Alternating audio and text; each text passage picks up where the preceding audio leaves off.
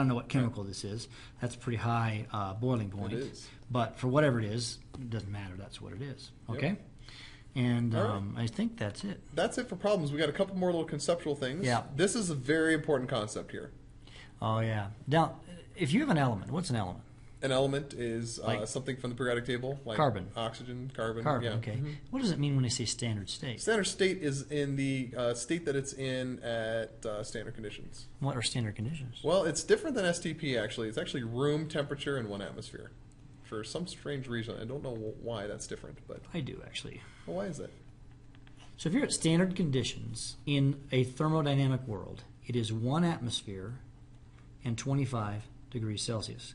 And you say, well, I've learned about STP, and it was 1 atmosphere and 0 Celsius. Is that just gas law physicists like to work outside in the cold? And That's exactly right. Actually, well, not actually. But the point was, the thermodynamic chemist is a different branch of chemistry than the people who study gas laws. And actually, you used to do gas laws, and they kept the standard temperature pressure was 25 degrees Celsius in 1 atmosphere.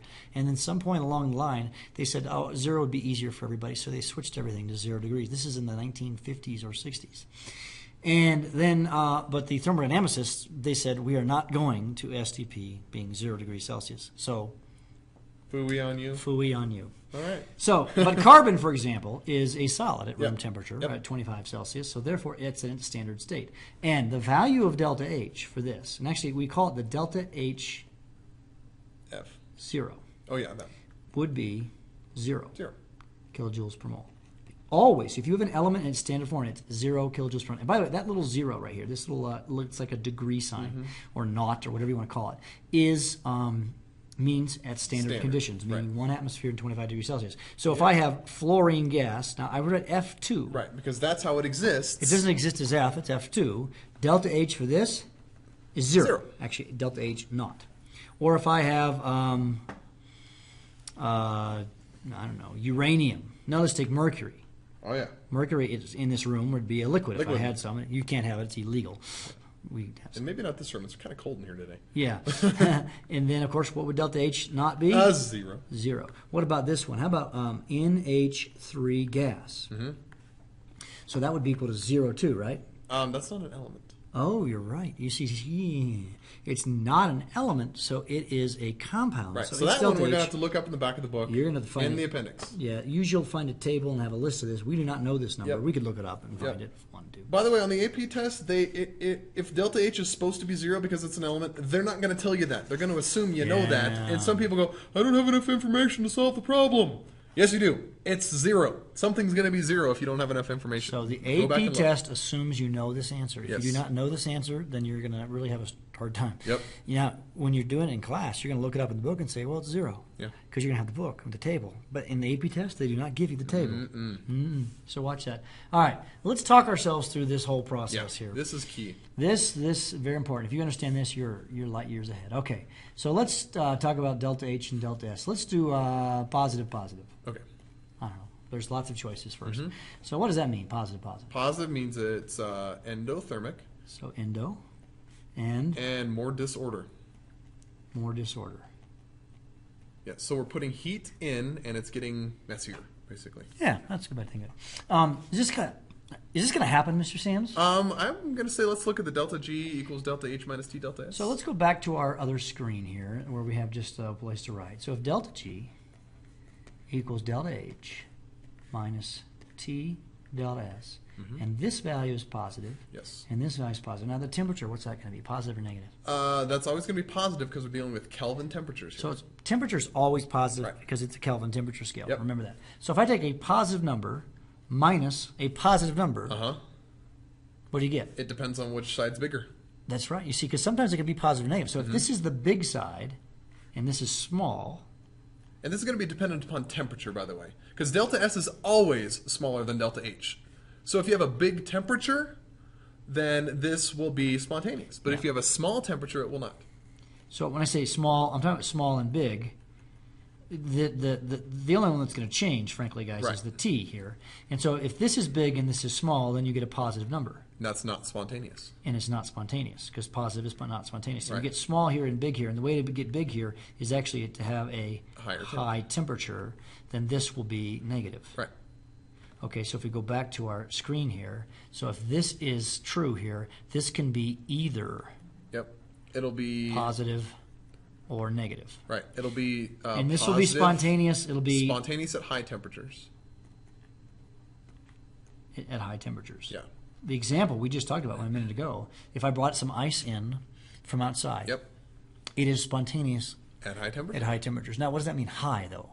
It depends It's on the numbers. It's not that hot in here. No. It just depends on the numerical values of delta H and delta S, and it's going to vary from problem to problem. Yeah, it's important to So understand. it's kind of a relative term, but Yes. just know that if something's not spontaneous and you have a plus plus for H and S, if you increase the temperature beyond a certain point, it will become spontaneous. That's correct. All right, let's do negative, negative. Yeah.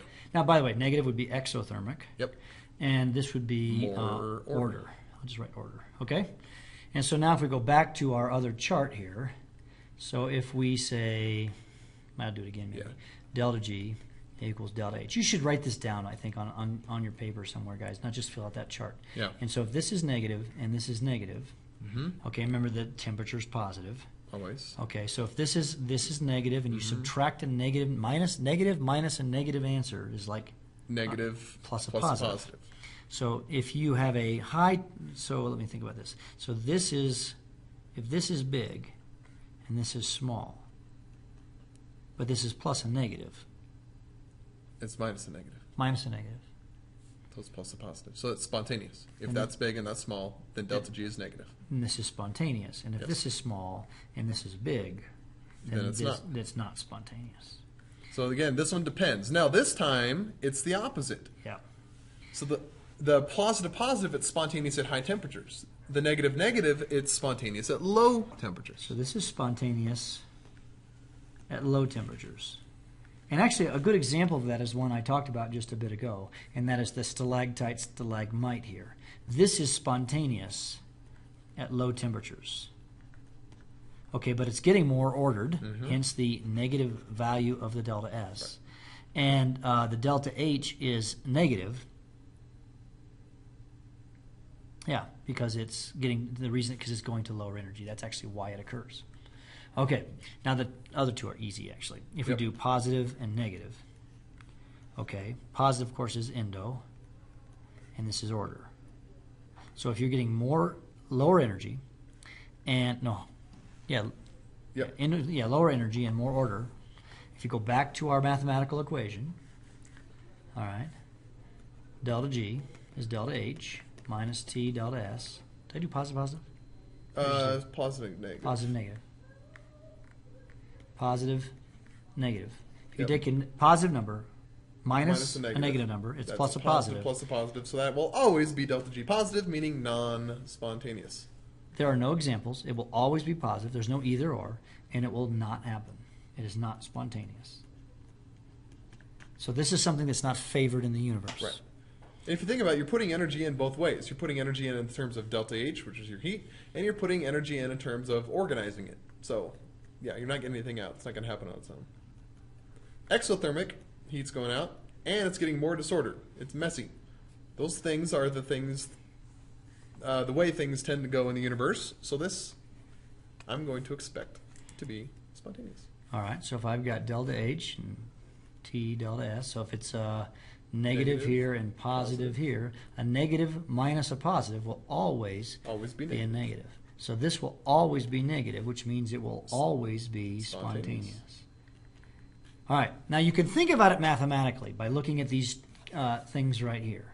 And that's easy to do, right? But I also want you guys to think about this conceptually. The universe favors, write this down, guys. What does it favor? Favors things going to low energy. Delta H negative.